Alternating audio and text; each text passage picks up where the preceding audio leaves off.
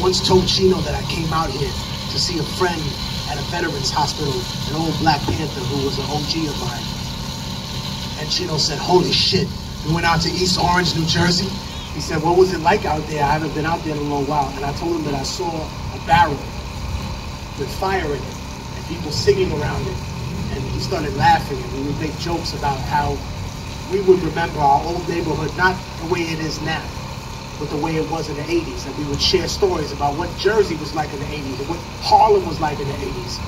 And while everybody knows him for being one of the greatest lyricists of all time, he was one of the greatest friends of all time, one of the greatest humans of all time. If you came to him with a problem, it was like he wasn't concerned with himself anymore. And sometimes we would talk about that. And he would tell me, technique, you can only help people so much until you start hurting yourself. And I would say, well, you too, Chino, man. Like, we were in the same boat. And he made me laugh so much. He would always ask about my mother's cancer.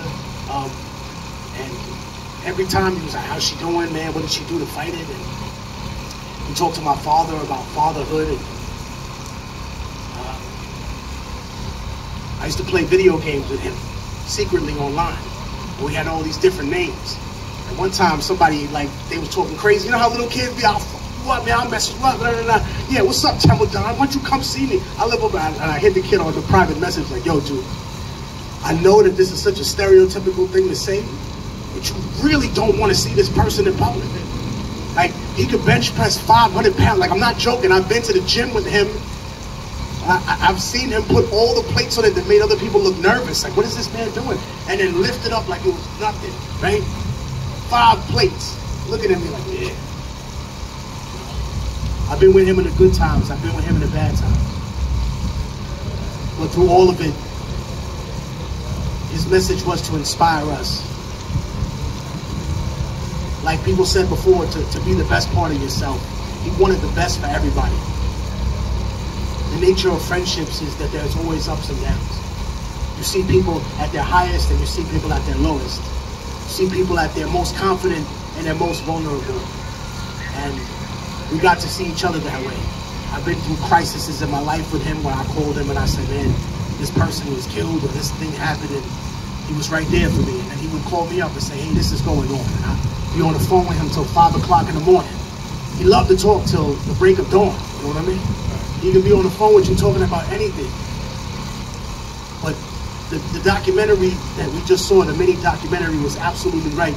He was so intelligent that you could bring up any topic, you know? My father's a physicist, right? And there's something called string theory. It's about different dimensions that are overlaid on top of. And Chino had a whole conversation with my father about physics and science. And I was looking at him like, when did you become a scientist or a physicist?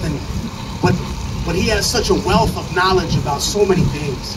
And more than just a wealth of knowledge about stuff in the universe, he had a wealth of emotional knowledge too. He could look into you if you were his real friend, and he could tell if you was hurt. He could tell if you needed him to hug you, right? It was just hard because he always was everyone else's rock, so he didn't always let everyone else know when he needed them to hug him, because he wanted to be strong for everybody else. He was everybody's rock. And I told somebody the other day, I said, man, you know, I'm never going to be able to do shows with him again. And they said, you'll be able to do shows with him all the time. He'll be on stage with you every day, every time you ever do a show. We'll always honor him forever. I said, I'll never be able to talk to him. They said, you can talk to him whenever you want. He's with God, so he's always listening. So whenever you pray, you know, tell him to say what's up to Archie and Pumpkinhead and Chino and all the legends. He told me a lot about perseverance and a lot about longevity, something that artists really overlook. And a person that mastered that, to have survived so many decades through the change of hip-hop, from it being an art form that was brand new, that nobody thought would last, with turntables plugged into the street lights. It came from that to being on stages with me in front of 40,000 people all over the world, to being idolized by fans. Like I said before, toured with for 20 years, there was never a place, there was never a country we didn't go to where there wasn't somebody outside with a picture of him from years ago with a piece of merchandise, with a t-shirt. And yet, I just remember the brother that made me laugh and used to check on my mom. Told me, hey, congratulations, you got this, that. I always made this joke that he was, and I keep repeating this, that he was an angel that was doing all this shit in life to try to get his wings back. And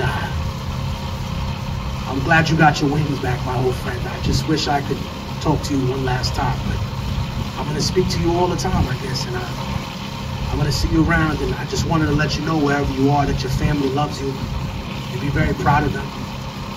You should be so proud of your niece and your daughters and your family that all came together to send you off, and that you're missed by people around the world. And I think he'd be glad to know that he was missed and he was loved. I don't know what happens after we die,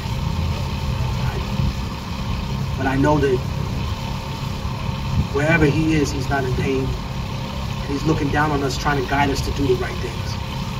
And I'm going to do my best to open my ears more and listen. That's what he would have wanted.